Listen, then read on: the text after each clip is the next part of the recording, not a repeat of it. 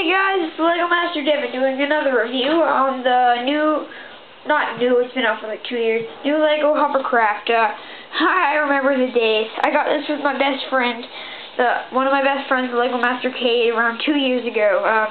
Yeah, so let's get on to the review. This is one of the minifigures I know came with the set, just a regular fireman. You've all seen him before, no double printed, and he has this life jacket and this health thing. This minifigure is definitely not, because I switched his face, he's definitely not the original face, but yeah. Another fire minifigure.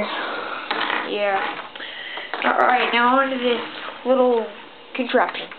Well, the door's open to reveal my computer stand and stuff.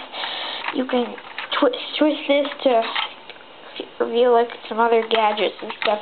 Some hooks right here, rotors to go, and like these engines.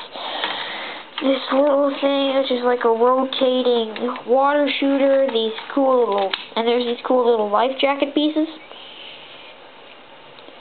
Yeah, they're pretty detailed. There's these water shooters on the side. Yeah, this thing's pretty jam-packed. I think it actually floats. They rotate in lots of directions. And this set's really nice. But there is still one more, the best feature of the set. It is, let me just steady the camera. Not steady the camera like on my tripod thing. Right there, I'll steady it. Okay. It moves in all different directions. Well, my wheels are old, but still it does. There's my iPod. Yep. Yeah, so that's technically the whole set. This has been another review by the Lego